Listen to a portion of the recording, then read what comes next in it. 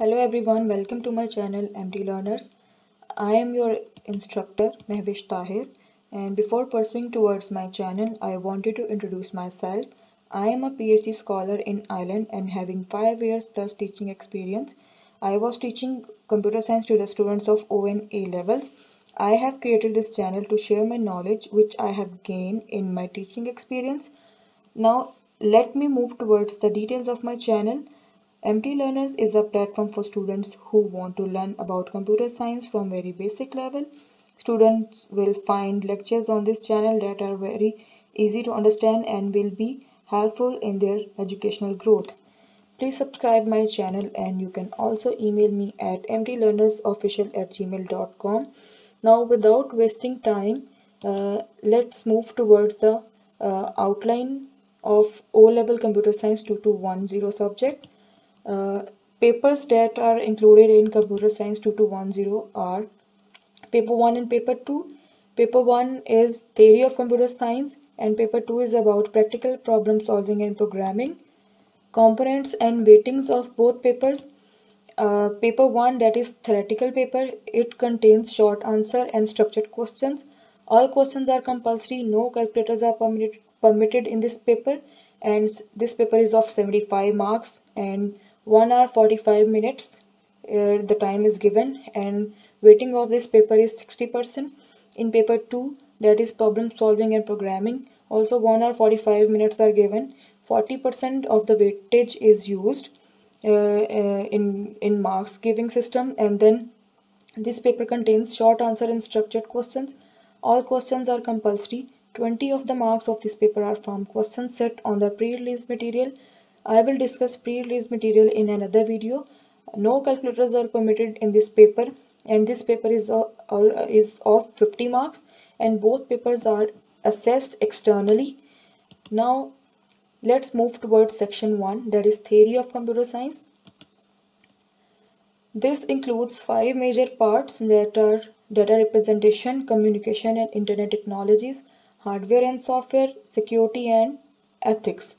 In data representation, binary systems, hexadecimal data storage is included. In communication and internet technologies, data transmission, security aspects, internet principle of operation, and in hardware and software, logic gates, computer architecture and fetch execute cycle, input devices, output devices, memory, storage devices and media is included, and also operating system and high and low level languages and their translators are included in this chapter that will be studied in O-level Computer Science paper 1. Now in chapter 1. Chapter 1 is binary systems and hexadecimal. Introduction of both the number systems will be given, and then uses of binary and hexadecimal system will be discussed, and measurement of the sizes of computer memories will be studied here. And in chapter 2, that is communication and internet technologies, introduction of data transmission will be given, then different error checking methods will be explained, and then internet technologies will be discussed. And in chapter 3, logic gates and logic circuits will be introduced to students, and what are the logic gates, what are their symbols, what are the truth tables, how the 6 logic gates will be used in different scenarios for creating logic circuits, and logic circuits in the real world.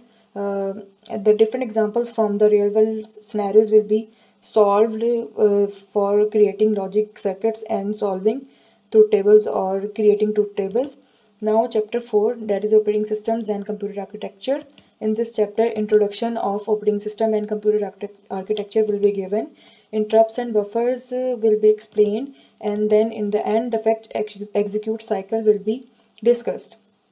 Now chapter 5, that is input and output devices. In this chapter, introduction of different input and output devices will be given, and then different examples of input and output devices will be discussed in details. And now in chapter 6, there is memory and data storage. Introduction of computer memory and data storage will be given, and then file formats that will be used in different file formats is discussed, and then types of compression that are lossless and lossy file compression, which file format is lossy and which file format is lossless will be differentiated here. And then memory and storage will be discussed. Then how to estimate the size of a file will be explained. Now in chapter 7, that is high and low level languages, different programming languages will be of different nature, like some will be high level languages, some will be low level languages. Now which languages needs translators and which translators are used to convert different programming languages will be discussed here. And then what happens when the things go wrong, all will be covered in this chapter. Now if we have a look at chapter 8, it's about security and ethics. In this chapter, introduction of security and data integrity will be given, and then cookies will be defined, and loss of data and data corruption methods will be discussed, and then firewall and proxy servers will be explained, and what are security protocols will be discussed here, and then encryption, types of encryption, applications in the real world, and then computer ethics, and in the last, different types of software will be discussed. There is free software, freeware, and shareware. That was all about chapters that are started from chapter 1 to chapter 8. That includes in section 1. Now let's move us towards section 2, that is practical problem solving and programming. This part includes three major areas, that is algorithm design and problem solving, programming, and then databases. In first section, we will be studying problem solving and design, then pseudocode and flowcharts. In programming, we will discuss different programming concepts using Microsoft Visual Basic and Python as well. Then data structures will be studied here, and data structure that is explained in this syllabus is arrays, and we will discuss about arrays. And then in the end, databases will be studied in detail.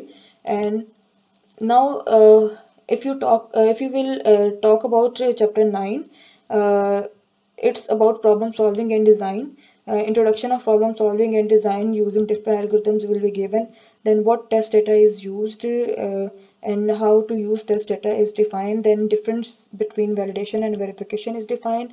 Then usage of trace tables using pseudocodes and flowcharts is explained. Then identifying and correcting errors from different algorithms is explained. Then how to produce different algorithms is defined in chapter 9.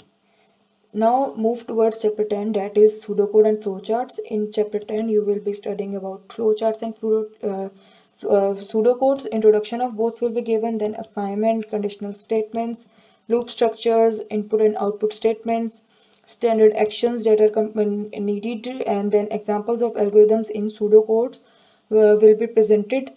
And what are the standard flowchart symbols are also explained here. The symbols which will be used in your course only. There are a lot of flowchart symbols, but some specific symbols will be used in Computer Science 2210 subject code. And now in chapter 11, data programming concepts, introduction of the programming language, then declaration and use of different variables and constants.